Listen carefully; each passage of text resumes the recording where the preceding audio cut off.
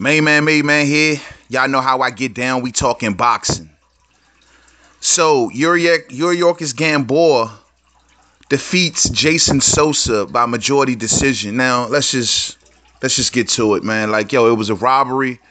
Youriorkis Gamboa lost that fight. All right, don't argue with me on this. Don't give me a back and forth. I don't want to see people in my comment section tell me, man, what are you talking about? The man lost. There's no way you can spin it that Gamboa won.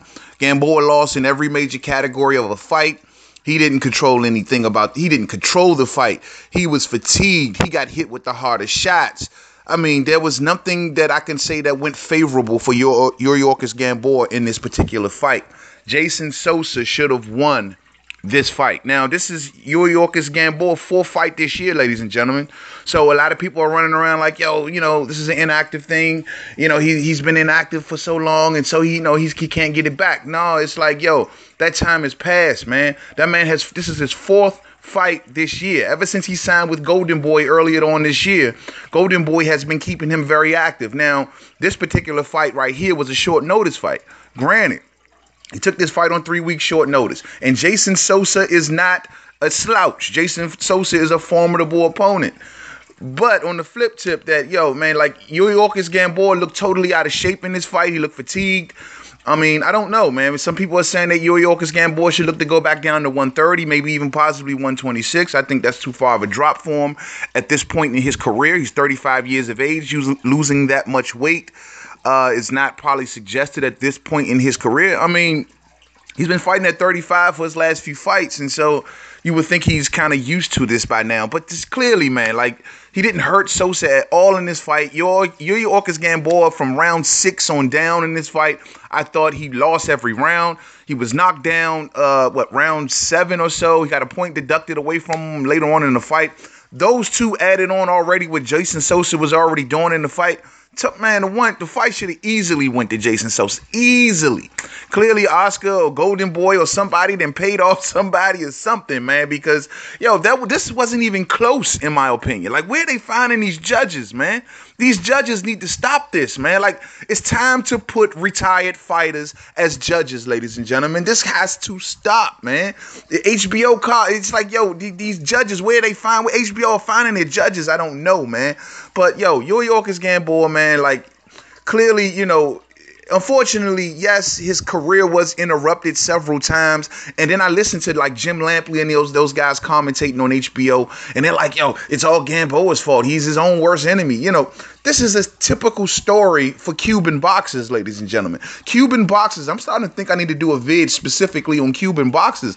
They always get advantages taken, they always get put at a disadvantage or get the advantage taken, from them. You know what I mean? They go through several promoters. They go through several contracts, managers, you name it. They come here usually unable to properly speak and read English. So they get it, they get taken advantage of, man. And we've seen this play out in fighters like Guillermo Rigondeaux. We've seen guys like Luis Ortiz. We've seen guys like Sullivan Barrera. We've seen Youriorkis Gamboa, Erislandy Lara. These guys do not get respectable paydays. They go through all kind of legal hoops and loops because they signed so many contracts that they do not understand, man. And clearly Youriorkis Gamboa is one of the casualties of that particular thing, man. And it's sad to say. So when people are always like, it's his fault and this, that, and the third, look into the history of what these Cuban boxers have to deal with in the sport of boxing, ladies and gentlemen. But clearly, once again, Youriorkis Gamboa, this is his fourth fight this year, cannot use the inactive label no more. Clearly, this is a short notice fight, so he clearly looked like a fighter who took a fight on short notice. The referee honestly could have called that second slippage or whatever like that a knockdown, but, they called it a slippage, but it could have been ruled a knockdown. That was more worthy of a knockdown than the actual knockdown that was called, in my opinion. I thought the actual knockdown was, he was off balance or whatnot. It wasn't a true knockdown, but clearly Jason Sosa, once again, gutted for this fight, man. I can, my hat's off to him and the performance that he put in, constantly coming forward, throwing hard shots, seeing that Youriorkis Gamboa athleticism was not nearly what it once was, and he took advantage of that, man. Simple and Simon. Now, clearly, Youriorkis Gamboa has been working with the Cuban national team coaches, and they basically coached him to go in there and just to get the win. Outbox this guy. Do not look to become aggressive aggressive. Do not look for the knockout. Just look to rack up some points and get this victory. And that's what that was the objective for Youriorkis Gamboa in his corner. It wasn't to go in there to be aggressive and to put his foot on the gas, something that HBO would love to see.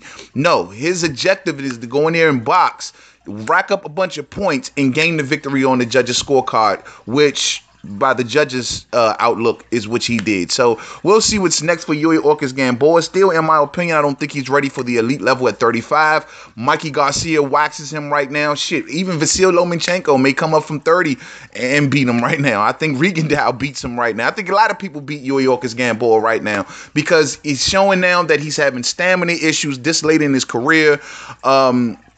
I don't know. They got to get this guy career back on track before it's over, man. I know Oscar had high hopes for him and hoping to add another good name to his stable when he signed him and took him out of that bad SMS. No, he didn't take him out of the SMS promotions.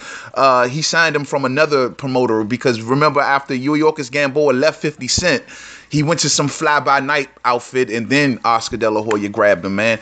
But, clearly giving him a good platform, man. This is up to Youriorkis Gamboa what he's going to do with it, man. But he's got to go back to the drawing board and he's got to try to get back in tune with his athleticism. More importantly, man, his athleticism. He's not nearly as explosive as he once was, nor as nearly as defensively sound as he once was, man. I'm seeing a lot of holes in Youriorkis Gamboa's game. And to take it to the elite level, I think he gets embarrassed right now. And that's just my opinion. So we'll see how he pivots next. As for Jason Sosa, man, hopefully he remains in the big fights, man. We've seen him in fights with guys like Lomachenko in the past. And we've seen this fight. He put a good showing out in this fight. Most fight fans will have him winning this fight. I don't think this downs the trajectory of Jason Sosa by far. He can still go on and get good names at 135 because the fanfare after this fight will have Jason Sosa winning, and it will be favorable in Jason Sosa's corner. So we'll see how he continues to move at 135. Hopefully still involved in big name fights because he deserves to be there, quite honestly, in my opinion. So to the next video, Main Man Made Man. Don't forget to subscribe. Twitter, Made Man 511. Facebook, Main Man Made Man. Boxing Forum, Google Plus, Main Man Made Man. We've all had high hopes for Youriorkis Gamboa, man. And we do feel for him for all of the legal ins and outs that he's been through outside of the ring, keeping him out of the ring. You know, we feel for the guy, man. We do. But yet and still at this point, man, someday comes a point where, you say, okay, that's not, you can't use that no more. And inactivity and ring rust and all of that stuff and his prime just whizzing on by without him fighting was always the reason that we gave for Youriorkis Gamboa. Well, ladies and gentlemen, like I said earlier, this is his 4th fight this year. What's the excuse now? To the next video. Peace out.